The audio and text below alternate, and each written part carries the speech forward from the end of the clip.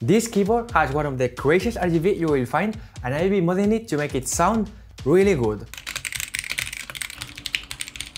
And the best part is that it's very affordable. I'll show you how I made it sound so good, but first, let me tell you more about the keyboard itself. By the way, huge thanks to banggood.com for providing the keyboard for this video. This is the Gamakay K61 mechanical keyboard.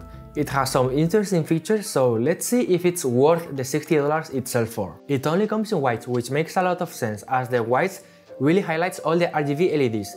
These LEDs are diffused by the frosted acrylic case, and it has a hot swappable PCB, so you can easily try new mechanical switches without needing to solder. The K61 comes in a 60% form factor, so it doesn't have any arrow or function keys, reducing its overall footprint and freeing up desk space for your mouse. The case is made using 3 layers of acrylic. The top one works as the keyboard plate, which holds the switches in place.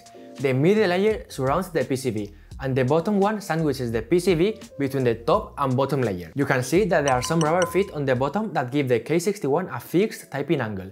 In addition, the screws holding together the 3 different layers are visible from the bottom, keeping the top clean. I really like how the frosted acrylic case looks. It does a great job at diffusing the lighting, and it's precisely cut to shape so there aren't any rough edges. However, since the case is acrylic, there's naturally going to be a noticeable amount of keyboard flex, and the build quality isn't the best, but at this price point I don't really mind. In fact, the flex and the sandwich mounting style inspired me to do one of the mods that made it go from something like this to this. I'll show you what I did in a minute, but let's see what else the keyboard has to offer. Sandwiched in between the 3 acrylic layers sits the white hot swappable PCB.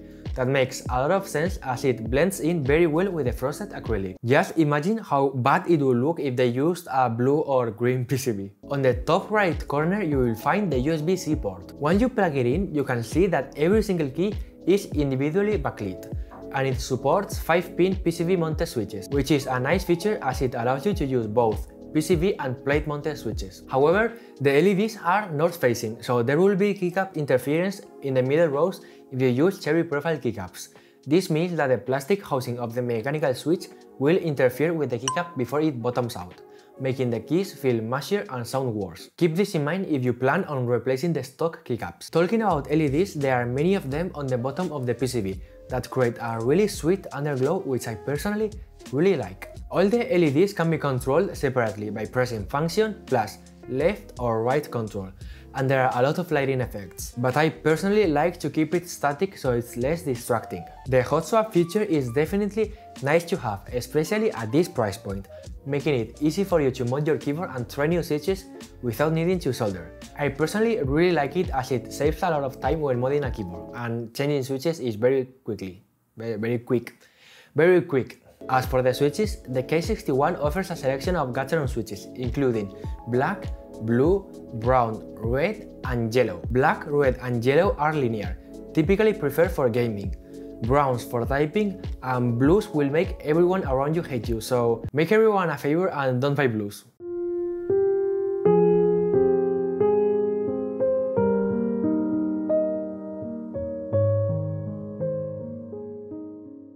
These Gateron switches are decent starter switches, and I would recommend getting the Gateron yellows as they are one of the better budget switches out there, but you can always take them out and try new ones at any time since the keyboard has hot swap PCB. I got Gateron browns here because the yellows were out of stock. They are a very light tactile switch that will get the job done, but I decided to take advantage of the hot swap feature and use some nicer switches to make it sound and feel a bit better. The stabilizers in this keyboard are lightly factory lubed and plate mounted, but they rattle quite a bit and are very loosely mounted, which makes it even louder. I'd heavily recommend you spend a few minutes tuning them to remove the rattling noises. In this video here, I built a keyboard for MKBHD, and I show you how to mod a keyboard step by step, so feel free to check it out. I still can't believe Marquez commented and is using the keyboard I built him, which uses haptics and a suit. I'm working on a follow-up video where I'm building him one of the world's most luxurious mechanical keyboards. So make sure to subscribe so you don't miss it. It's going to be amazing. I can't wait to share all of the details with you. It's coming very, very soon. Moving on to the keycaps, they are double shot ABS, have pretty clean legends, and the backlight shines evenly through the entire keycap. It would be nice if they were PVT, as ABS tends to shine faster, but it's not a big deal. They are standard 60% layout keycaps, so you won't have any issues finding replacement keycaps if you want to swap them out sometime in the future. Just keep in mind what I said earlier about the north-facing LEDs and keycap interference with cherry profile keycaps. The main selling point is the crazy RGB, a feature you might like. I personally really like it as it's quite well implemented, and the onboard effects are more than good enough in my opinion. Overall, I think this keyboard is absolutely worth the $60 it sells for. It does many things right and doesn't have any major issues considering the price. But let's mod it and see how good we can make it. Here are 3 mods that will take this keyboard to the next level. First, we are going to remove the rattling noises coming from the stabilizers.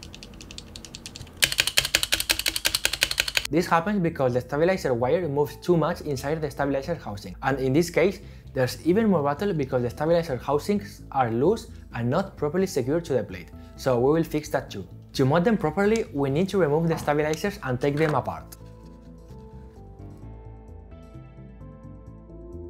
Once they are out, we need to clip the legs on the stabilizer stems that avoid them from making an even bottom out. We are going to lube the stabilizers housings using Krytox 205 grade 0 to make them smoother. To prevent the wire from moving around and causing the rattling noises, we need to apply an even amount of dielectric grease or Krytox 205 grade 0 lube to the wire, without obstructing its movement. Don't overdo this, it's easy to add more a bit later, but removing it will be more complicated. Do it for one side of a wire and put back the stabilizer together. Then move on to the other side and repeat for the rest. Next, cut a band-aid into small pieces and stick them on the plate to prevent the housings from moving around. After you do it for all the stabilizers, you can put them back on the keyboard and see if there's any rattle left.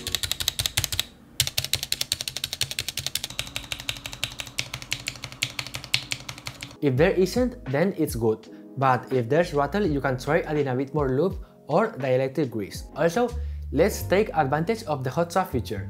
You can lube the stock switches that come with your board, or try new and better switches like I'm doing for this video. I'll be using some lubed mode signal tactile switches in this case. And now, time to do the final mod that will make the biggest difference to the sound and feel. I added some foam between the top and middle layers to sort of simulate a gasket mount keyboard. By doing this, the typing experience will feel softer in addition to sounding better and more even across the board. I tried different amounts and types of foam to see what works best, and ended up using white foam because it looks the cleanest as the frosted acrylic is sort of see-through. My recommendation is to place 2 pieces of foam on each side and 4 pieces of foam in the top and bottom to avoid it from flexing too much. I initially just used 1 piece of foam in the middle, but it flexed way too much, so I added some more. Also, I didn't use all the screws when putting the keyboard back together. I used the 4 corner screws and the 2 center screws tightened halfway to avoid compressing the foam too much, which will defeat the purpose of doing this mod in the first place. Time for the sound test. Let's see how long I can survive in this typing game. Let's go.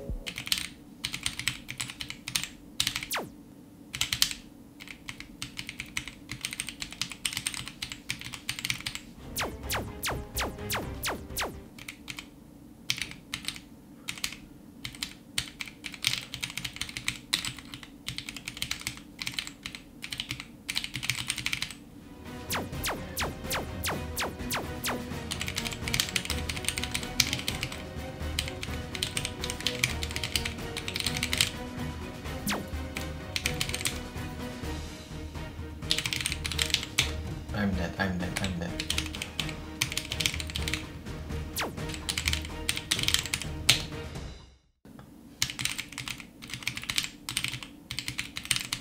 Bomb. Misplaces behind the guts. String cuts over honey lines.